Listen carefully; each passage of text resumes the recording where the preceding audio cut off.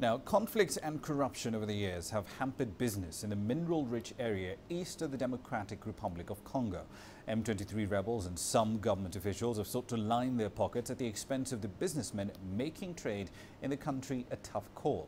CCTV's Jane Kiyo reports from Goma that taxes on goods and services are also often quite high, and they are rarely, if ever, applied in a consistent manner. Born, raised and living in Goma, Hiten Chandulal can attest to life in a conflict almost stateless zone. This has meant coping with inefficiency on anything and everything, including what belongs to Caesar, tax. The taxation is not the same for everyone. Everything is negotiable here. You have to pay tax, county tax over here for the shop for every month. Pollution tax for a small factory. Worker tax you have to pay in the municipal corporation and plus into income tax. For the salary, from the salary, there are some 35–40% you have to pay taxes from that. In fact, of paying income tax, you have to pay for again in municipal corporation. Hiten has already shut down his bakery business, and his electronics family-run store in central Goma is struggling to stay afloat, full of stock imported almost 2 years back. An inefficient government system means some government officials can collect tax, pushing the prices to the ceiling with no market. They will not show you that actual tax. They will show you some high figures and you negotiate on that price. How can that work?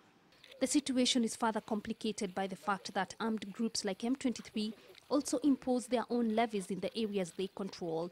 This has meant Hiten's goods imported from China, Dubai and Malaysia have to pass through Rwanda, which is not only more expensive for the businessmen, but costs the governments millions of dollars in lost revenue. The business is not there. It's just like a showpiece. I have kept the showpiece the show items in a showpiece. That's like that. The same views are shared by George Sangira, whose 2-month-old petrol station business is just starting to peak. We would like the government to have a standard rate and give the list of who should collect the taxes, because everyone in government is always asking for the same thing. Interestingly, despite the high taxes, the provincial capital is still a far cry from modernization. For example, this is what most roads look like.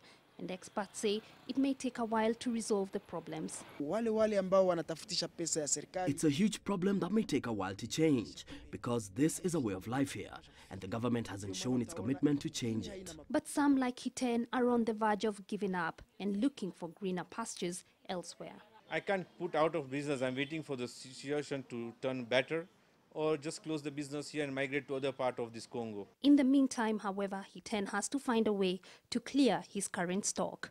Jane Kiyo, CCTV, Goma, the Democratic Republic of Congo.